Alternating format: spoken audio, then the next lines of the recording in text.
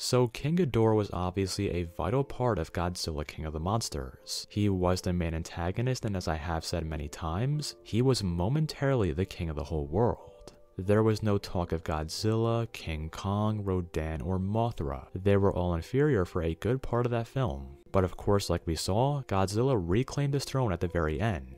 And of course, there was a very cryptic post-credit scene. We all wondered what this would mean, and most of us concluded that Mecha King Ghidorah would be showing up in Godzilla vs. Kong.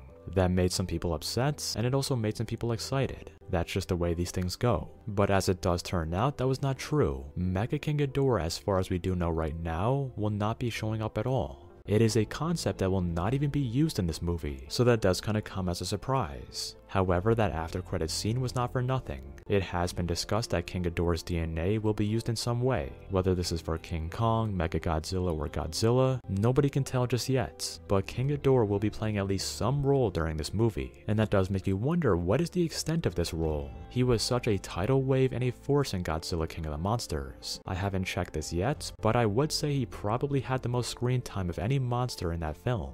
So it would be strange to go from that to then nothing in 2020. And honestly, if I did have to predict the extent of his role in this film, I would say it will be similar to the Skullcrawlers. We have confirmation that the Skullcrawlers will be showing up in this movie, and there is some detail with them.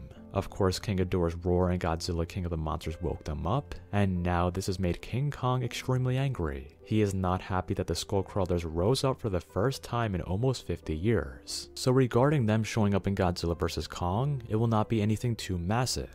Even though they are confirmed to appear and they do have that background, I do have my doubts that they will show up for more than 2 minutes. And I do believe that King Ghidorah will be held to that same standard. No more than 2 minutes, but still somewhat of an impact on the film itself.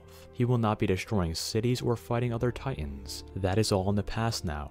He had his time and he had his chance, and he failed it. Godzilla came out on top, and he is now done for good. But the DNA, in my opinion, could surpass that 2-minute mark. What about you guys though? When you look back on Godzilla King of the Monsters and you think of the important role that King Ghidorah played, will it translate into Godzilla vs. Kong? Or could Ghidorah only have a cameo? How many minutes of screen time will he have in this film? Of more than 2 minutes or less than 2 minutes? Write all of your opinions on this topic down below, and if you guys are new to the channel, subscribe if you want, and if you enjoyed this video, leave a like, and have a nice day.